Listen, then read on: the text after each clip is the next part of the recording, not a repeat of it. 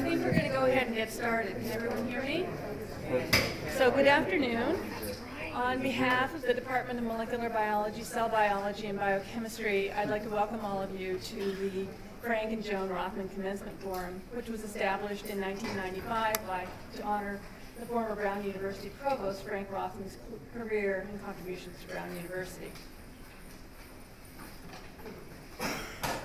So Frank Rothman joined the Brown faculty in 1961, and his accomplishments here were many. Sorry, I'm getting a text in the middle of this. Including teaching awards for teaching, biochemistry, genetics, molecular biology, his role in founding our graduate program in molecular biology, cell biology, and biochemistry, which is still going strong nearly 50 years on.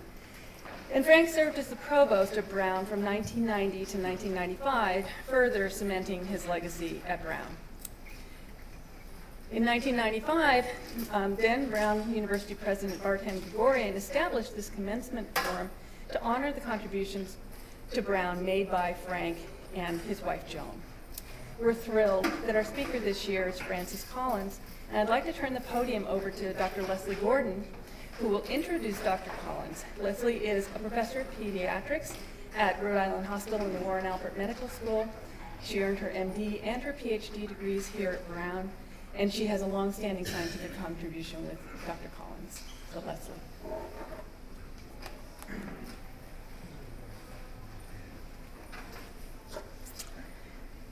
Good afternoon. It's great to be here back on campus. In 2007, I was privileged to be introduced by my progeria mentor, Frank Rothman, when I gave the Charles O. Cook Lecture here at Brown on graduation weekend. We've kept in touch, and we spoke yesterday about how excited he is that Francis is speaking at his and Joan's named lecture. Frank had actually a big hand in the formation and success of the progeria research that's brought us all here today. And although Frank isn't here in person, he is here by Zoom, so everybody wave. I don't know where the camera is. Hello, Frank. It is my great honor to introduce Francis Collins, leader of the Human Genome Project, longest serving NIH director, God bless him, scientific advisor to the president, and author of best-selling books that delve into the relationship between God and science, just to name a few of his endless accomplishments.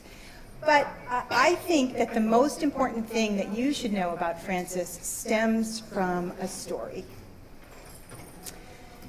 Our son Sam, who's here in the red, sort of with the Harry Potter glasses on, and my husband Scott and I met Francis and his spectacular wife Diane when Francis was director of the National Human Genome Research Institute in 2001. Sam was 4 years old then and had progeria, and we asked Francis for his help.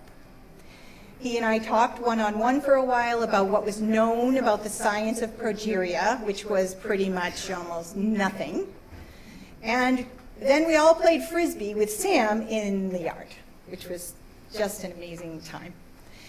Well, it turns out that Francis always carried with him the memory of a former patient of his who had a type of progeria named Meg. On that day, he met Sam carrying that memory of Meg. And Francis did something that changed everything. He said, yes, yes, I will help. Francis and Sam became great pals. A year later, he found the gene for progeria. In those days, that was a really big deal. I think it still is. Within 5 years, we had our first clinical trial.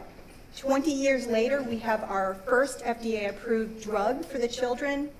And now, 22 years later, we are still meeting almost weekly, and we are still fighting together to cure each and every child. Even while the president is calling his cell phone, he never loses sight of Meg and Sam and every child he is fighting to save. So yes, Francis has a superb and beautiful mind, but what makes him truly great is his beautiful heart. Welcome, Francis Collins.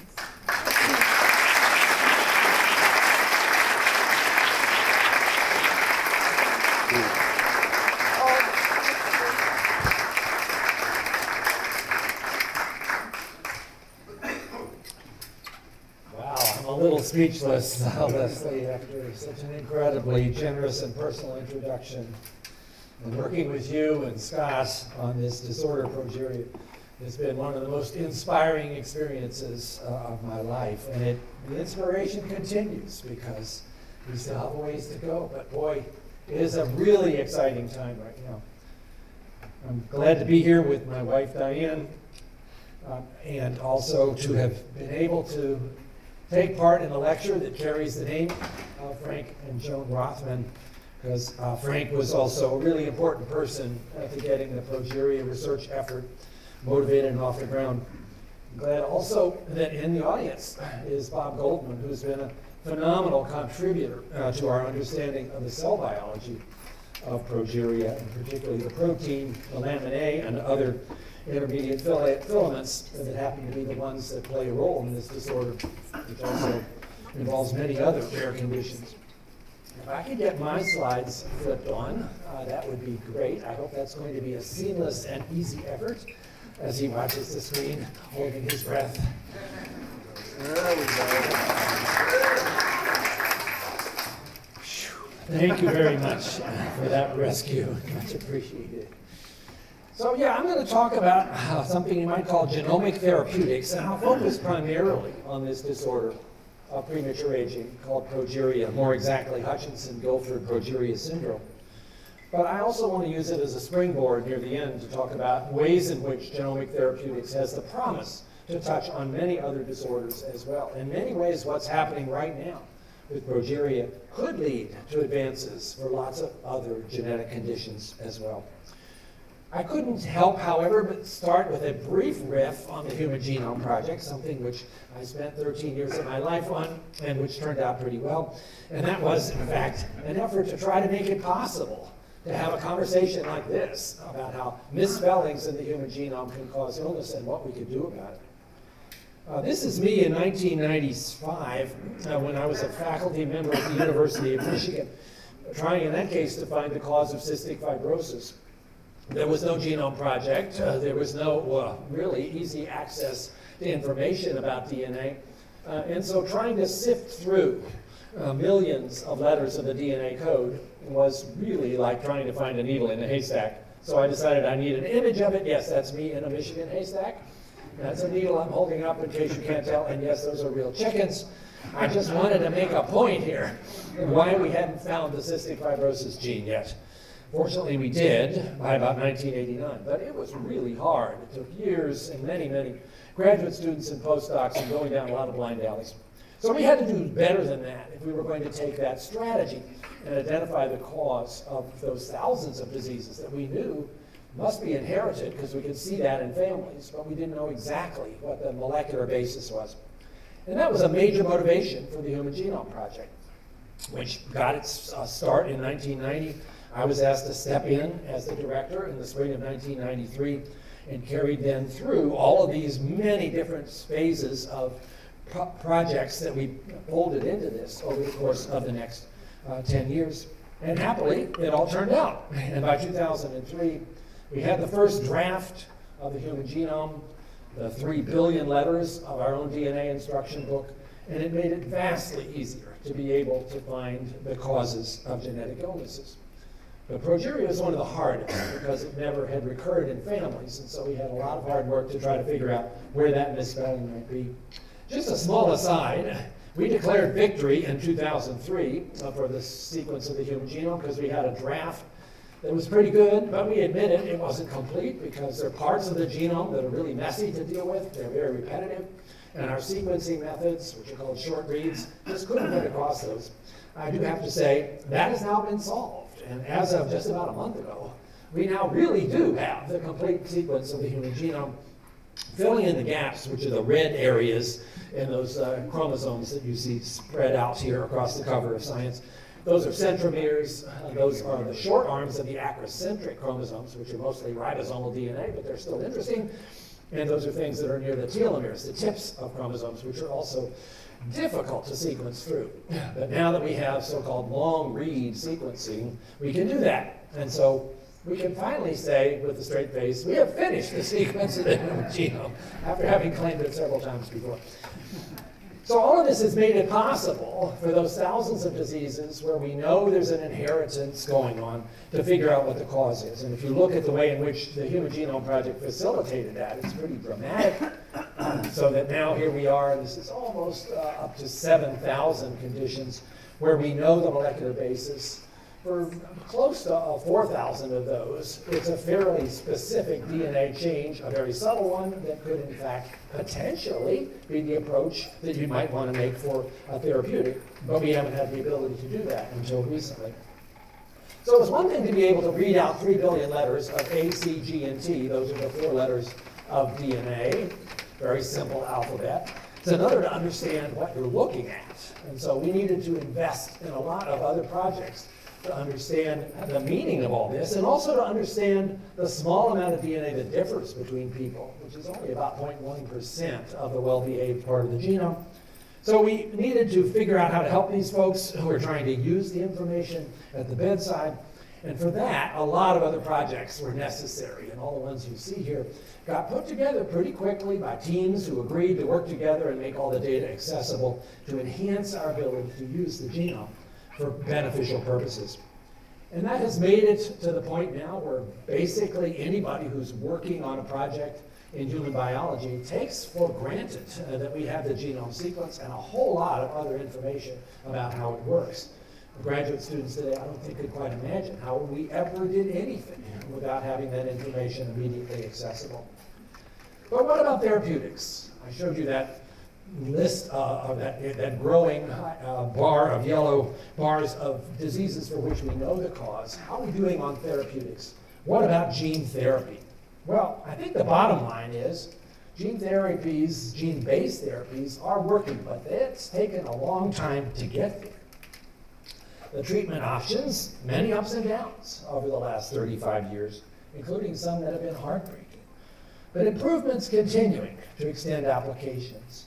Some of those are where you take the gene that's missing in that individual, you stitch it into a vector, you figure out how to deliver it to the right tissue, and that makes up for what is missing.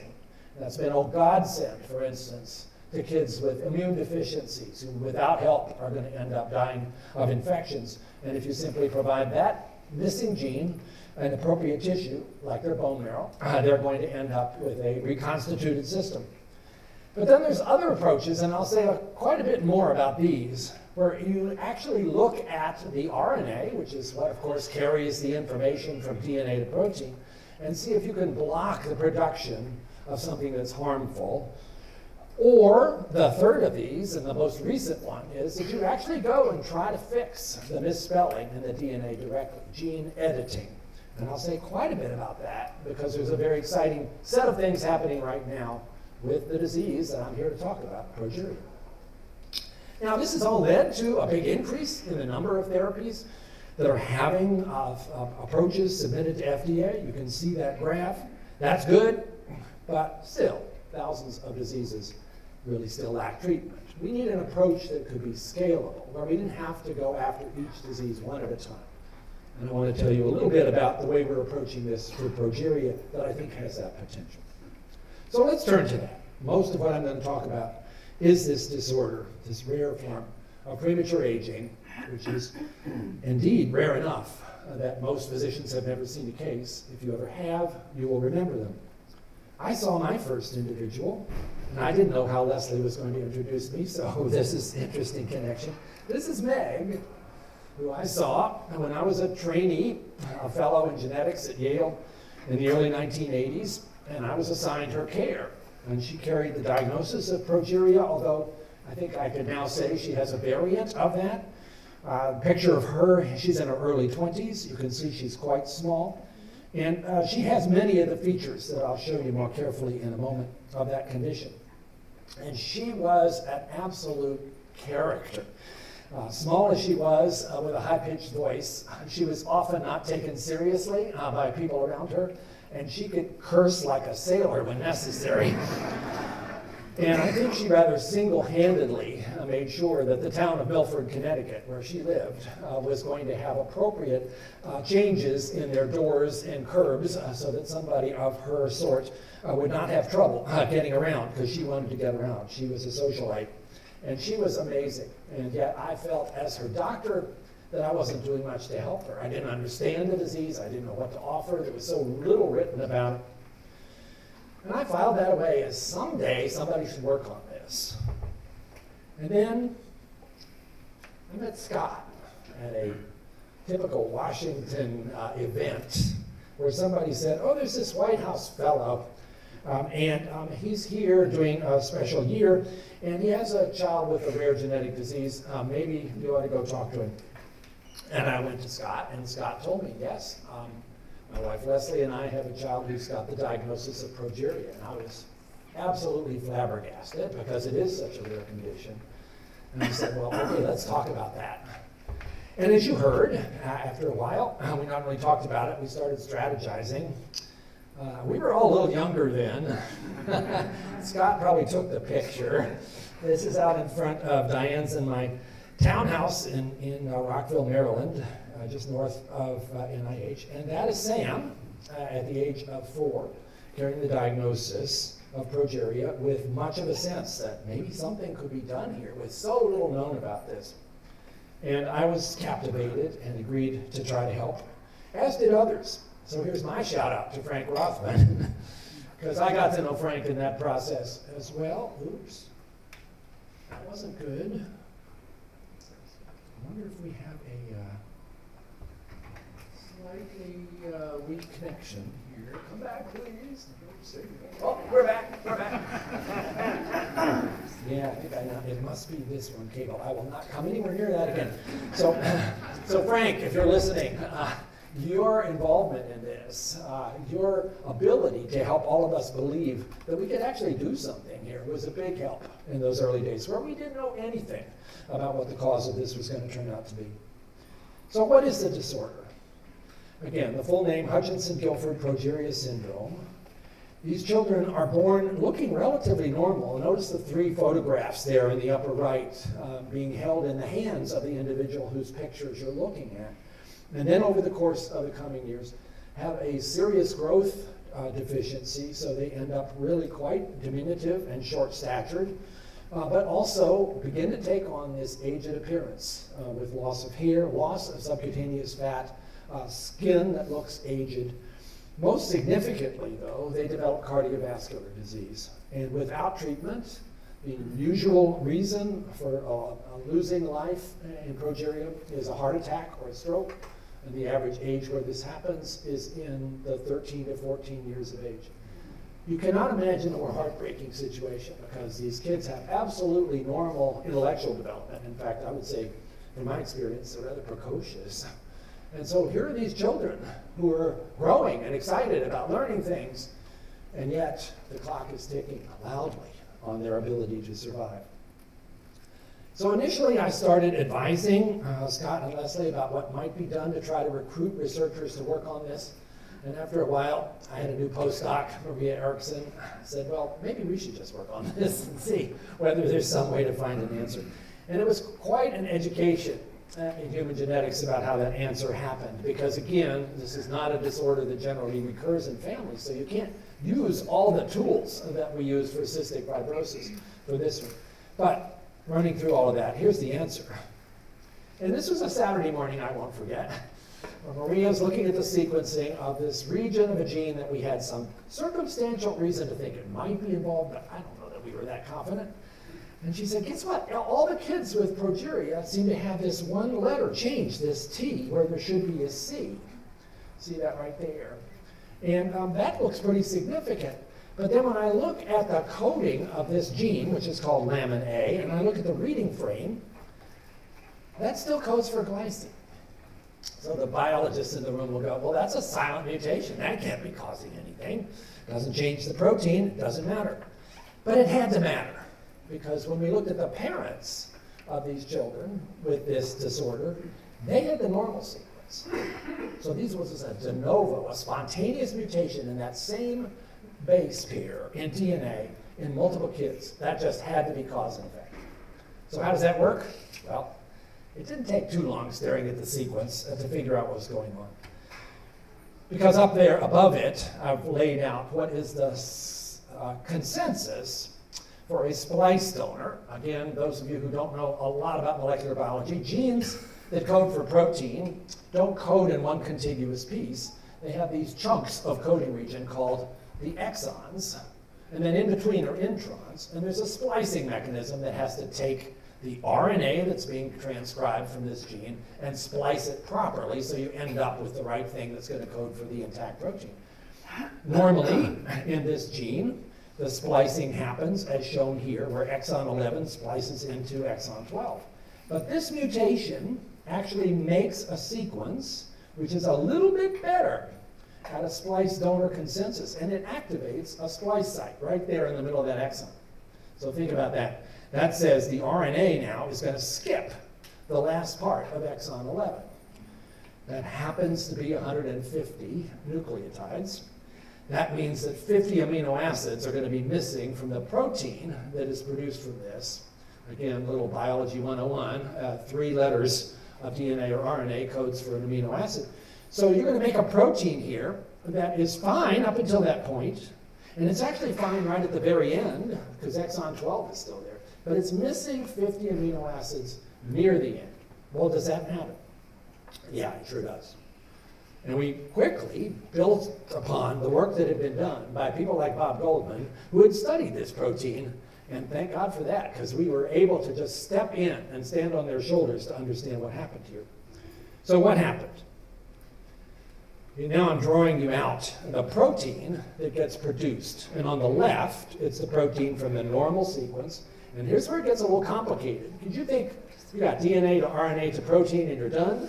Well, not always. Sometimes the protein has to be modified in what you call post-translational modification. And this is one of those that does that. So it starts out, the RNA codes for this protein that you see here. And then there's a trick that's added here, which happens to about 200 proteins, and this happens to be one of them, where you add this very hydrophobic hydrocarbon group called a farnesyl tail onto the very far end, the carboxy terminus almost, of lamin A. There is a signal here that says that's supposed to happen, the CSIM, and then you lose the last 3 amino acids. And then the final step is at that point, this protein is not done. It has to be processed with one more step, which is an enzyme that cleaves in order to release that hydrophobic tail. If you don't release that tail, you end up with a protein that sticks in a membrane, because that's what it wants to do with that hydrophobic tail. You don't want lamin A to stick in a membrane once it's mature.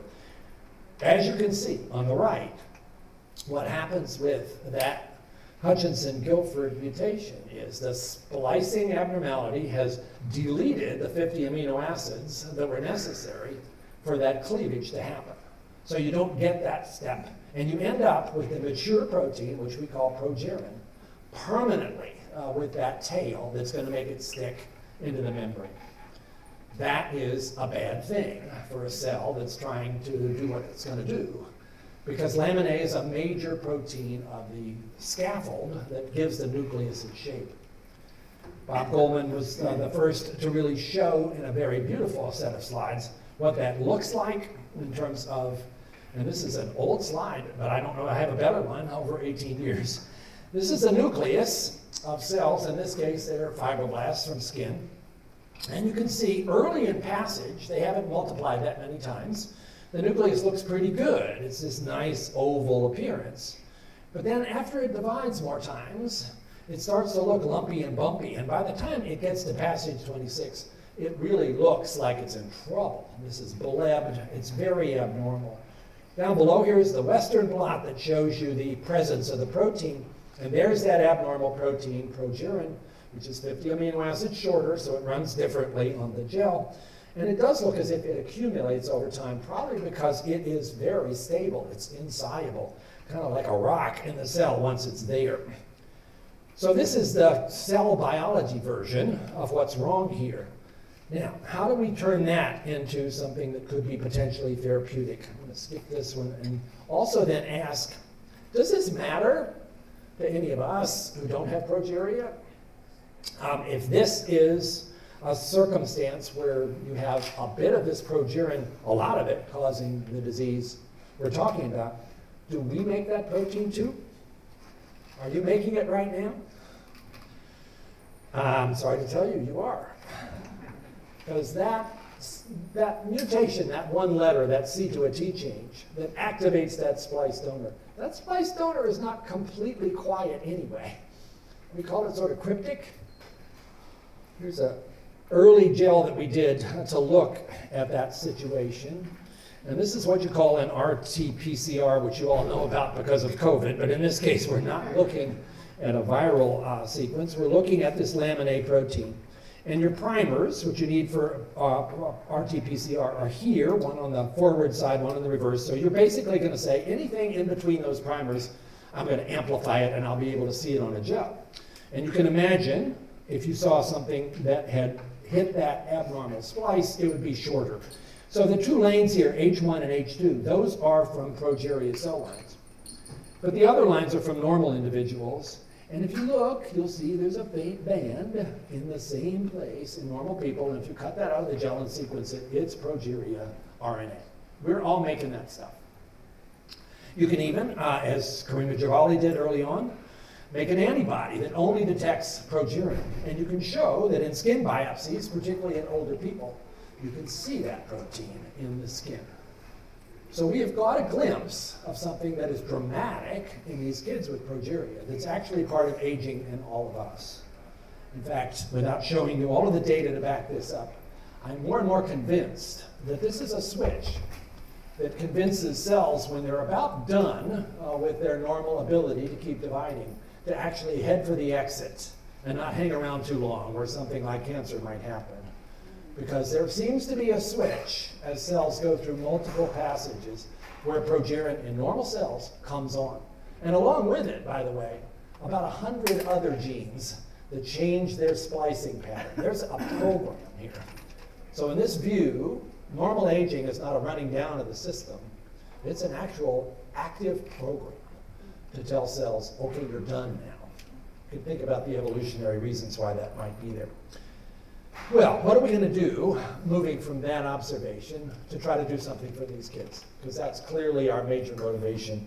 Having now found the answer, how do we do something therapeutic? Well, before you're going to try a therapeutic on a child, you first have to have a good animal model. So we created one. And this is, again, for the experts in the room, this is an animal model which is a transgenic, where we took a piece of human DNA, a big one, 164 kilobases, that had the human lamin A gene in it. But using a trick, we engineered that to have the progeria mutation, which is here called G608G, glycine, still glycine at position 608, but causes that splice problem. And then we inserted that into the mouse. And if the mouse has one copy of that, it is shortened in its lifespan, but it doesn't look too bad. If the mouse has two copies of that, then it's small, it has a lot of the features of progeria, and it dies of heart disease early on.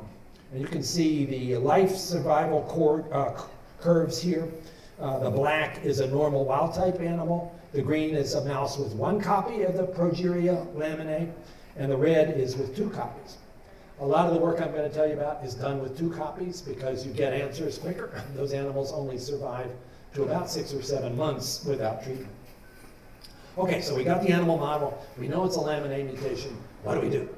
How do we come up with a solution? Well, the first thing we did, here are our options, of course, small molecule drugs, RNA therapy, DNA therapy. I'm going to walk you through each of these.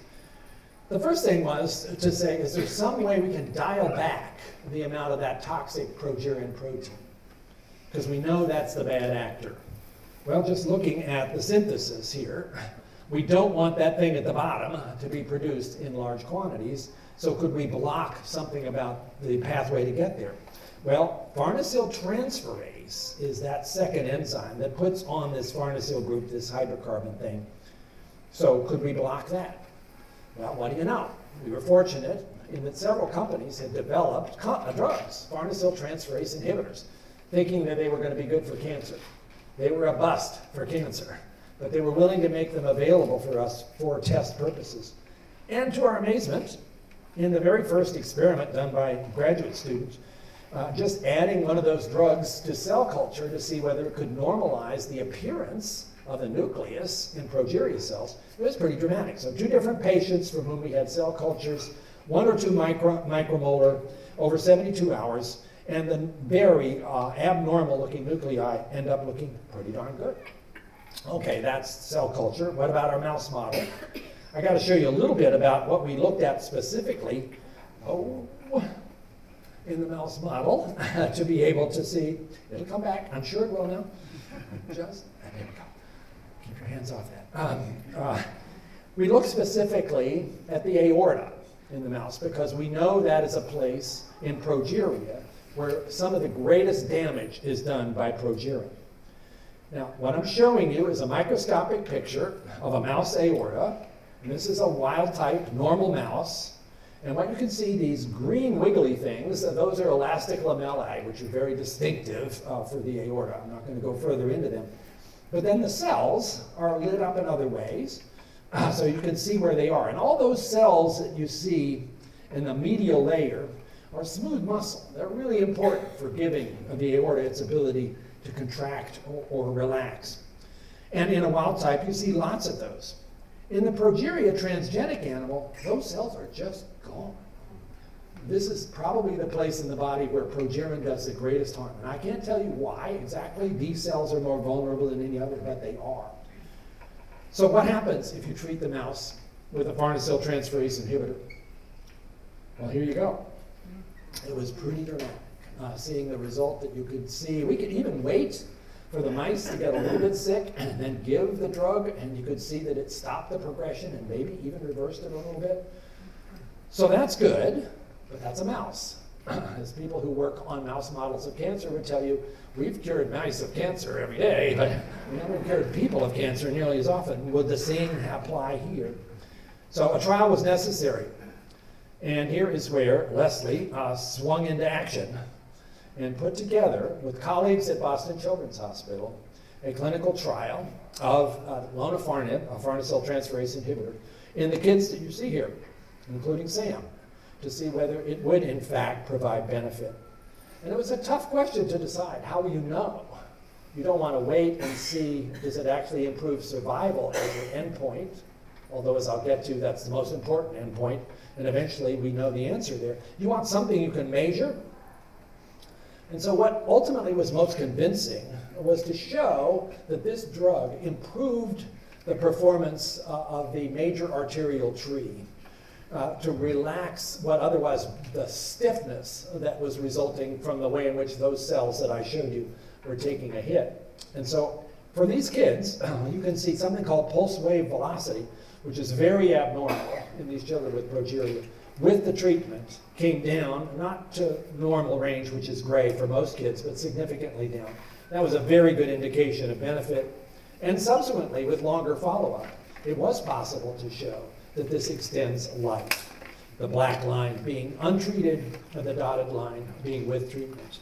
And, as you heard, the first drug for progeria was approved by FDA, this drug, lonafarnib, that I've just been telling you about, in November of 2020, a little over, about a year and a half ago.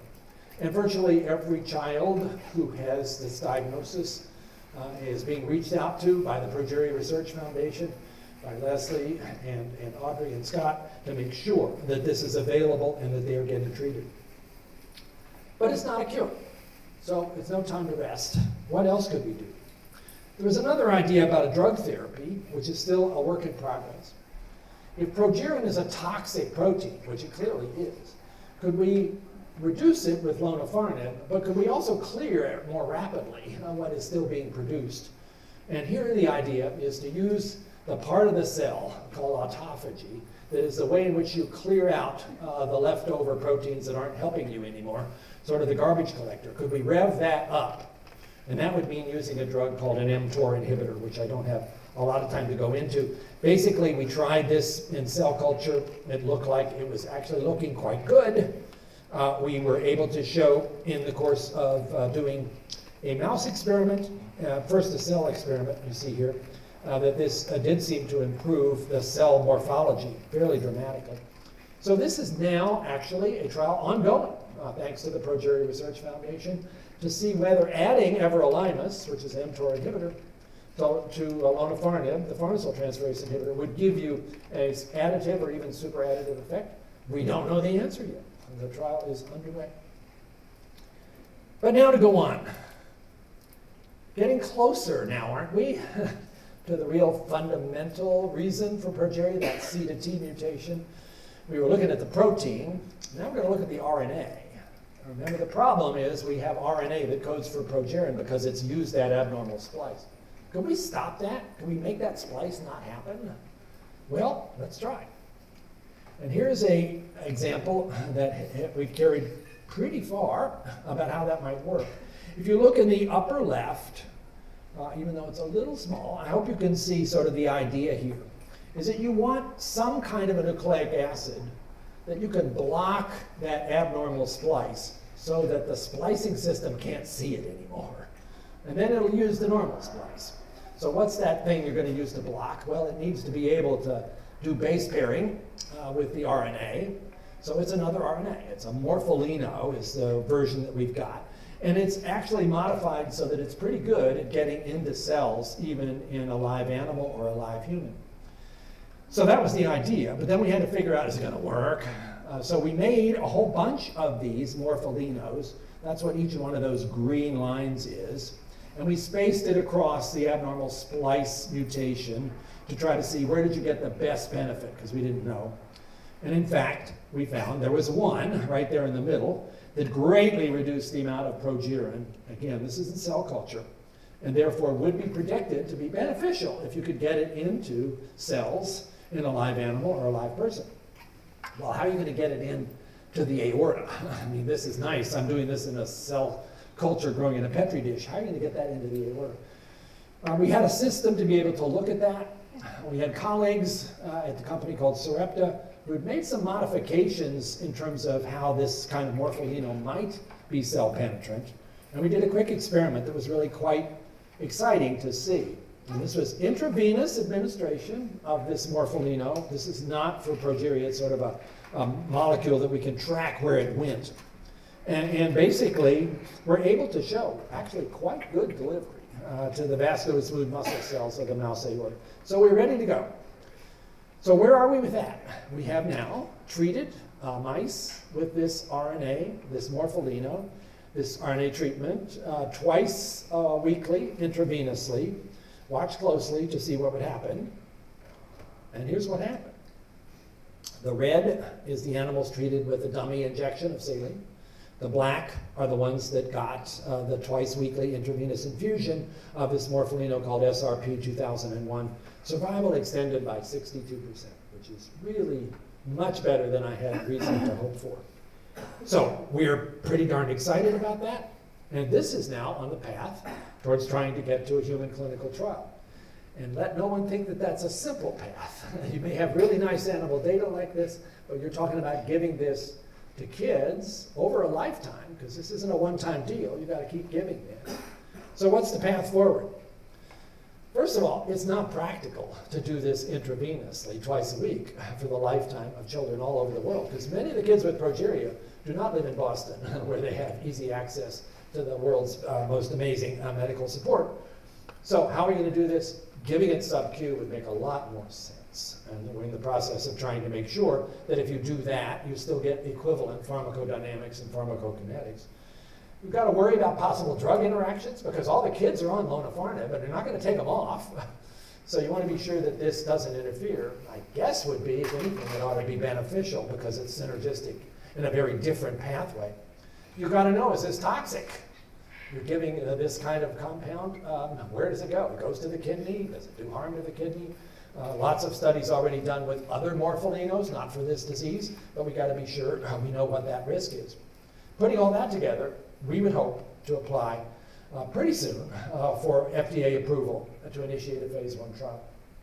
I'm glad that Dr. Rick Kuntz is here, because one of the things that we need help with, and he and his company Medtronic may be able to help, is how do we deliver this sub-Q formulation? Because it turns out, in order to get a sufficient dose, it takes about 3 milliliters each time you give this. That's not something you could give a single injection to a progeria kid. It's too much volume. But if you had a pump, as people are using for other purposes, it might be just the thing. So Rick, thank you for this, and congratulations. Your son is graduating today, and you're here. It's a real treat to see you. Okay, that's the RNA approach, but now let's go even closer, in fact, right to the heart of the fundamental reason why progeria happens, that C to T mutation. And could we actually be bold enough to just try to fix that in multiple different cells, in the appropriate tissues, in a child who already has the disease? Now, for me to have said that to you 10 years ago, I got laughed out of this auditorium, because it would have been considered utterly, utterly inappropriate. But some things have come along since then. And a big one, of course, is this amazing system of CRISPR-Cas that allows you to zero in on a very specific place in the genome and make a subtle change. If you haven't heard about CRISPR, you must have been living on another planet, because everybody's talking about it these days. Let me just show you a very cool animation of how it works.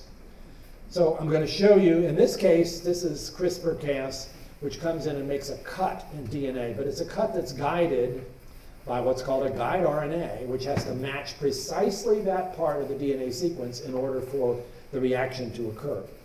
So here we go.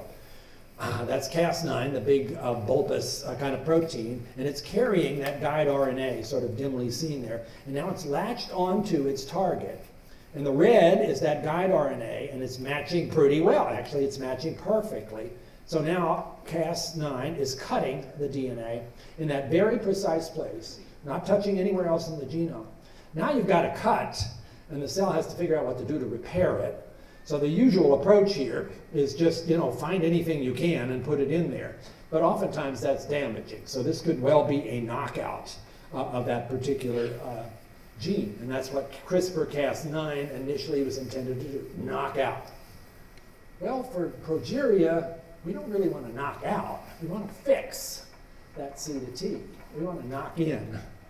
So here's where it gets really interesting. David Liu, who's an amazing organic chemist, biologist at the Broad, has been trying to figure out how you take CRISPR and make it that precise, where instead of knocking something out, you fix a single letter. And one of the first ones that he made work is this one, which is a strategy that changes an AT to a GC. And of course, that's what we need. We want to take that mutant T and turn it back to a C.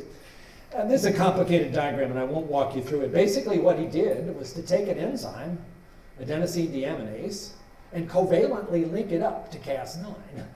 He knocked out the Cas9's tendency to make a cut in the DNA. You don't want that. But basically, he uses this hybrid protein of Cas9 and adenosine deaminase and an appropriate guide RNA to go find a single nucleotide and change it from a T to a C, which is exactly what we needed. So he puts this initially into cells using a lentivirus, which is an easy way to put this kind of a gene into, in this case, fibroblasts from kids with progeria. And the result is pretty darn gratifying. I'm showing you here, untreated. These are from kids with progeria, so 50% of the nucleotides at that position in lamin A are a T, which is the mutation, and the others are C, because remember they have one normal copy of lamin A also. And then after 10 or 20 days of treatment with this vector, that has dropped down to about 10% are still remaining as mutated, and the rest of it fixed.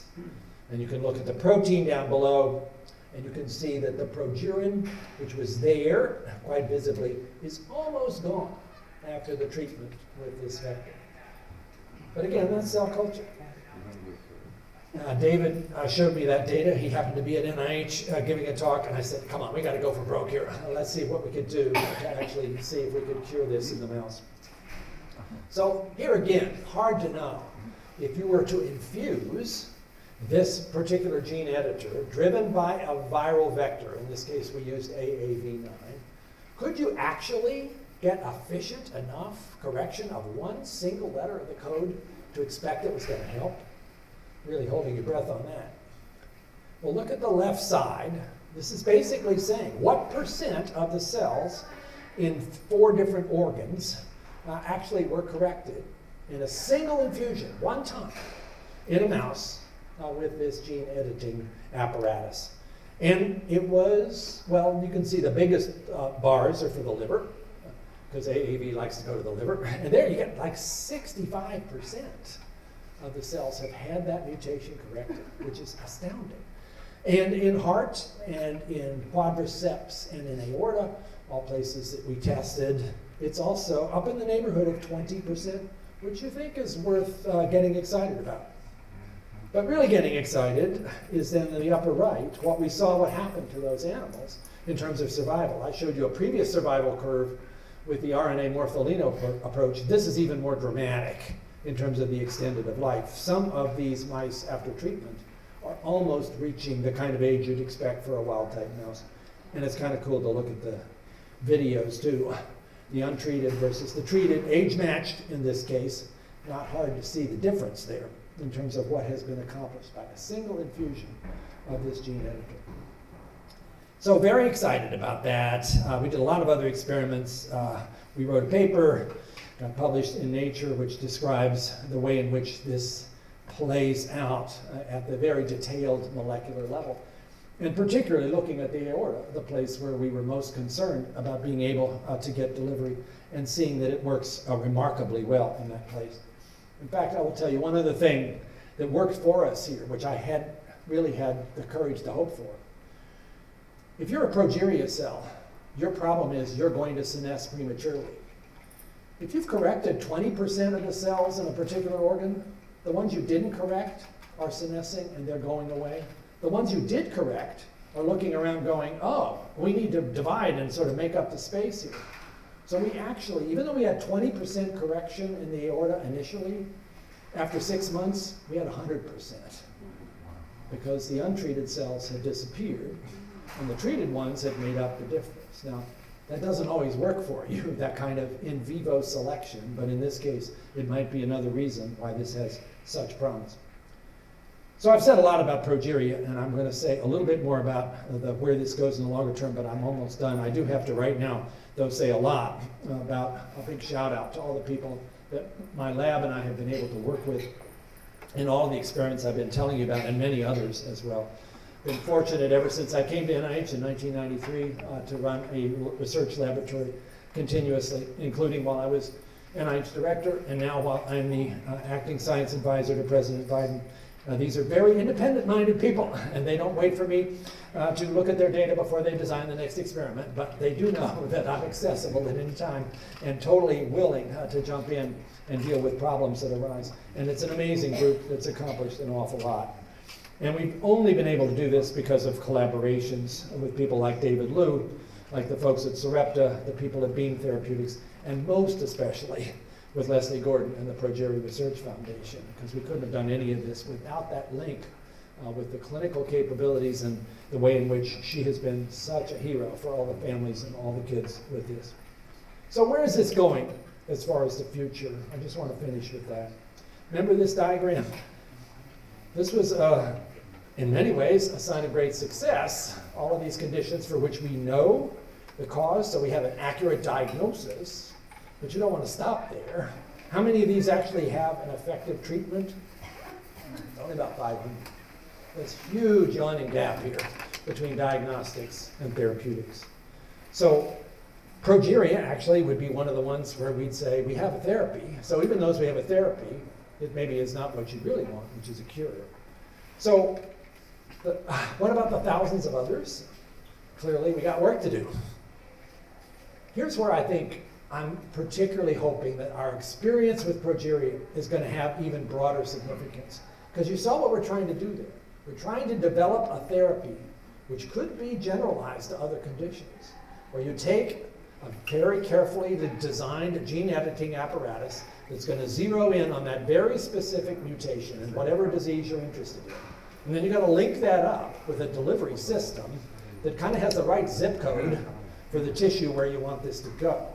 That's a big challenge, getting that whole array of vectors with appropriate tissue zip codes. But that is something that could, in fact, be achieved.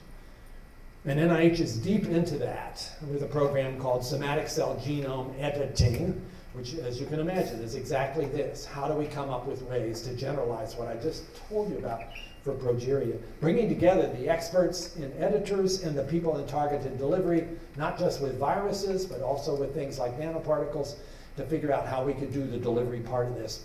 And they're very actively in the business of trying to expand this, just issued a whole bunch of new opportunities for applications coming up in July. Another part of this that I'm excited about, which I think can play a pretty important role in things like this, not just gene therapy, but other areas where we have unique opportunities to move translational research forward at a more rapid pace than would otherwise happen. And that's ARPA-H. This idea of taking what has been done for decades at DARPA and the Department of Defense and applying that same culture, that same attitude to specific projects in health where you want boldness to be the way in which you go forward. You want to identify partners in projects who might never write an NIH grant.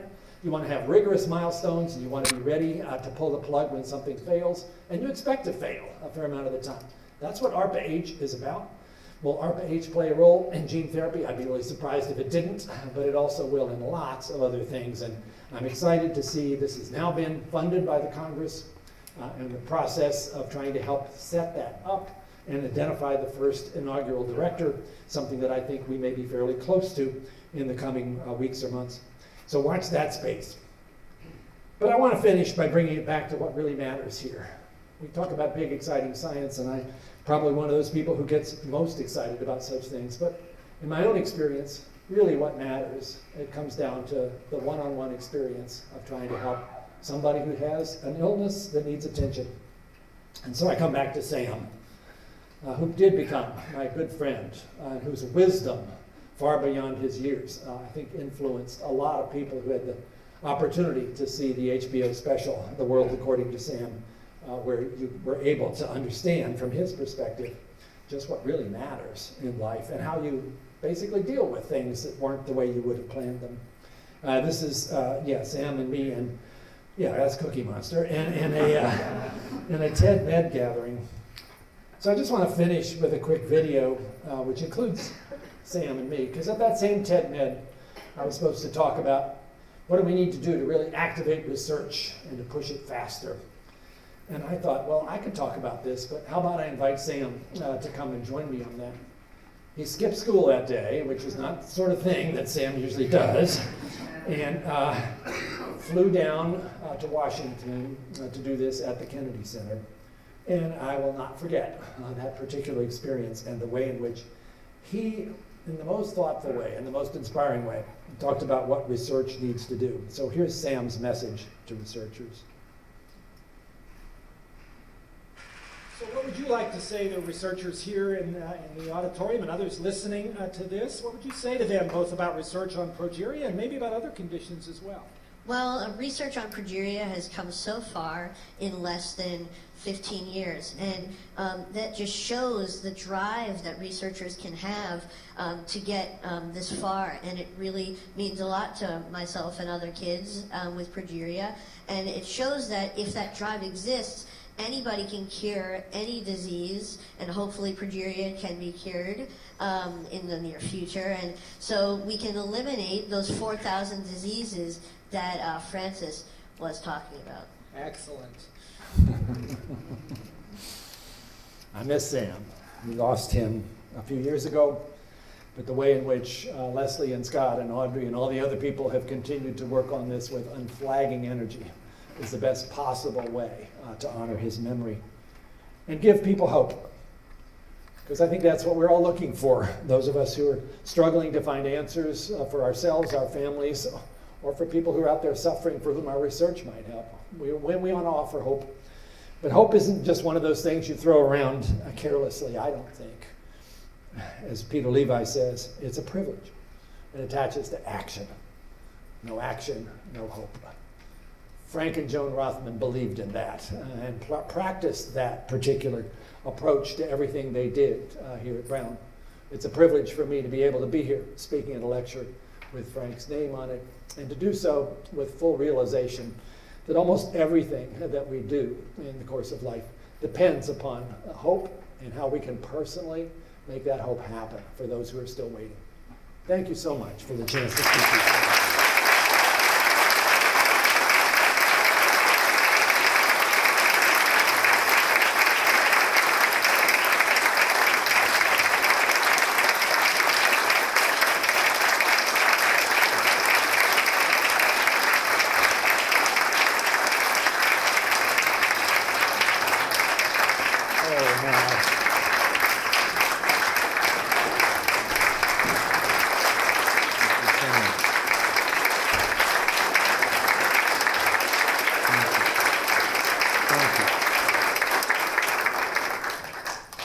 So probably some people have to run. If there are people who want to stay and ask a few questions, I'm willing to listen to those questions and do my best to answer them, but I will not keep people here who have other details, because I know as usual I kind of went on a bit, but I had a lot I wanted to say.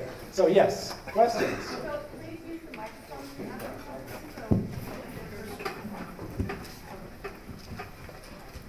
Great talk. Thank you very much. How early you can make a diagnosis since they're born in normal? Well, the real expert is Leslie Gordon sitting here. I think Leslie would say if you really had a high level of suspicion, you might be able to diagnose this at birth, but nobody ever has a high level of suspicion because this comes out of the blue. So generally, it's a few months before people begin to say something's not right, often because of growth deficiency. But then other features start to appear, the loss of hair, the change in skin. And usually by the time the child is a year old, it's pretty possible, and certainly by 2 years, most kids have been diagnosed. That's great news. Yeah. Other questions? Yes. I was just wondering why lamin AC needs to be farnesyl transferase. I mean, it seems like that point is just like an extra step that doesn't really accomplish anything. And so, like, how does this like help in terms of? That's a great question. I will wave my hands and then I'll ask Bob Goldman to say what the real answer is. I think of it this way. This is a protein that needs to find its way to its appropriate location, which is underneath the nuclear membrane and the nuclear scaffold of a whole lot of other proteins. And in my simplistic view, that farnesyl tail is part of the zip coding that enables that protein to go to the right place. But once it gets there, you want to get rid of it because the scaffold needs to be fluidly able to move underneath the nuclear membrane, and now it can't because it's stuck in that space. But yeah, if somebody gives Bob the microphone, what is the point of that farnesyl tail, Dr. Goldman? Can we pass the microphone down? It's coming. It's coming. Nobody really knows.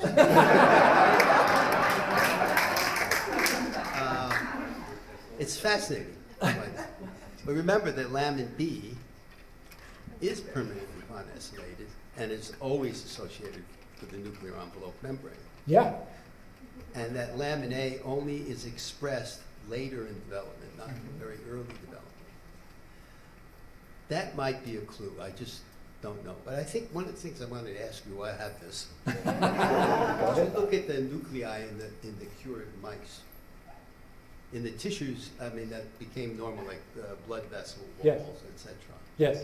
Did you look at the nuclei to see if they look normal? They look normal. Okay. They, for all purposes, look as if they're just back to being a wild type cell. It's very cool. Yeah. It is indeed. Up here, yes. Hi, can you hear me? Yes. I have kind of a wild question. Bring it on.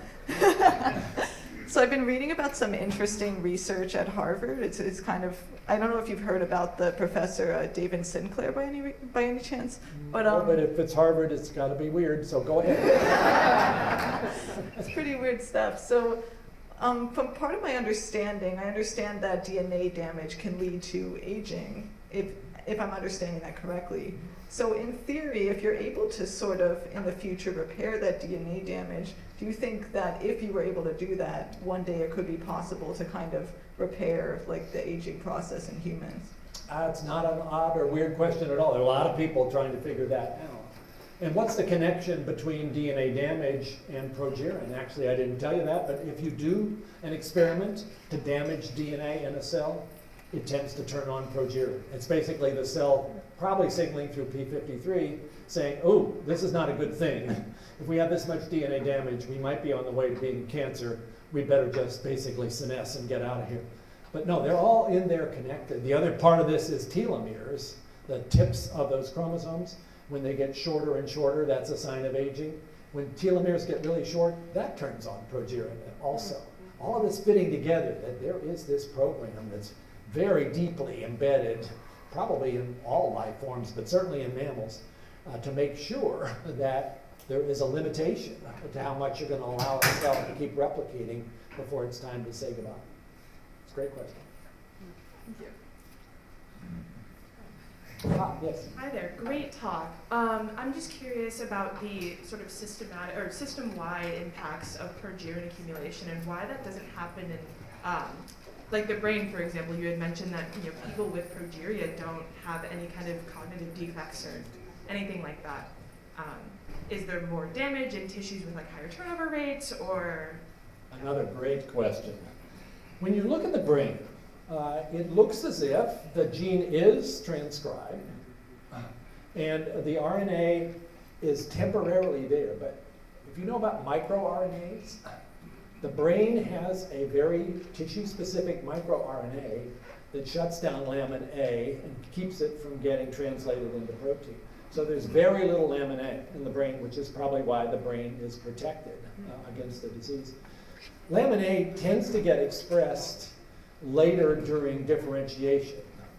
So that maybe explains a little bit the differential in various tissues, but I mean, the liver makes tons of lamin A, and yet there's no progeria phenotype in the liver. I don't know why. Adipose tissue makes a lot of lamin A, and it's profoundly affected in progeria. Kids with this disorder really have a lipodystrophy. Their subcutaneous adipose is gone. So more mysteries. Maybe Bob can answer that one. No. Keep trying. Yes. I was wondering where we stand with the safety and efficacy of viral vectors such as AAV9 and where you see they may be useful in the near future. Another great question. So AAV9 has been sort of the most widely used, and its particular exciting advent was, of course, the treatment of the disease spinal muscular atrophy, a terrible recessive disease where children with this condition who kind of have a disease like ALS, except they have it within a few weeks after birth and die by age year and a half. AAV9 as a vector to deliver the appropriate gene to the very otherwise inaccessible cells in the spinal cord works like an unbelievable miracle. And some of those kids are now 5 years out and seem to be doing really well. So in terms of humans, it looks as if AAV9, in the doses given in that situation, is probably looking to be pretty safe. But we do worry that AAV9 has been associated with liver tumors. The mice that we treated, that we got that fantastic result in terms of extending longevity, when they finally died and we looked at them, they did have liver tumors that were probably a result of AAV9 integrating somewhere in the liver genome. And that's not good. So there's lots of interest, of course, in trying to find other alternatives, or also to cut back the dose that you have to give, because some of these doses are pretty high. There's lots of other AAVs that are people looking at to try to see how you can do that zip coding and achieve the kind of safety. A lot of other people would like to see us getting away from viruses to other things like nanoparticles that don't have that same potential risk. But it's very much a field in flux. Unfortunately for us, trying to design how we're going to treat children with progeria, if you're going to jump into a totally different AAV that's never been used in a human clinical trial, you just bought yourself a whole lot of time. So it's very much compelling to say, let's go with AAV9. It worked in the mouse. It's been very successful in SMA. Yeah, there are these issues about whether there might be liver risks, but we haven't seen them in the kinds of situations we've been talking about.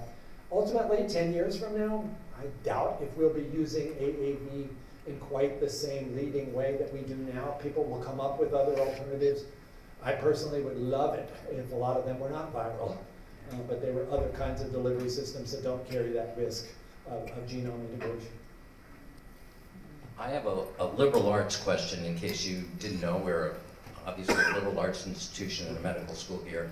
And having worked at the NIH under your leadership for the last 30 years, I want to pay you the ultimate compliment, which is, how did you become the 1 in a billion clinician, scientist, and administrator leader, given the behavioral and inheritance of behavior? Can you look inside yourself and tell us how somebody can minutely understand the human genome and manage in the most turbulent times the NIH? Do you have any insights into genetics, your background, your family, your homeschooling? You know, we need more of you, Dr. Collins. I think everybody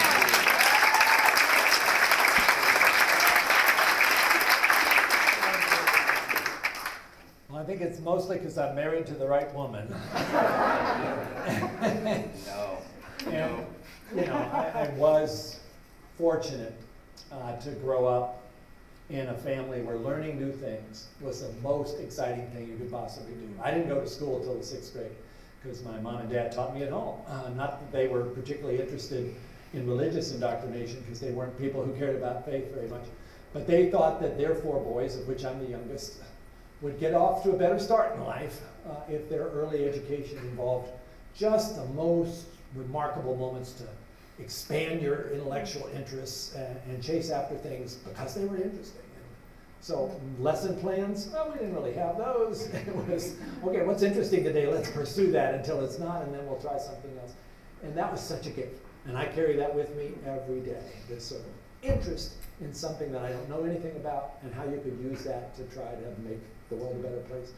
So yeah, I give a lot of credit to other people, not to myself. And there are a lot of other folks who have done amazing scientific things and who also have done administrative roles that are pretty darn impressive. I just happen to have had doors open that I never counted on and tried to walk through them if they seemed like the right ones. But that was a very generous question. Thank you very much, sir.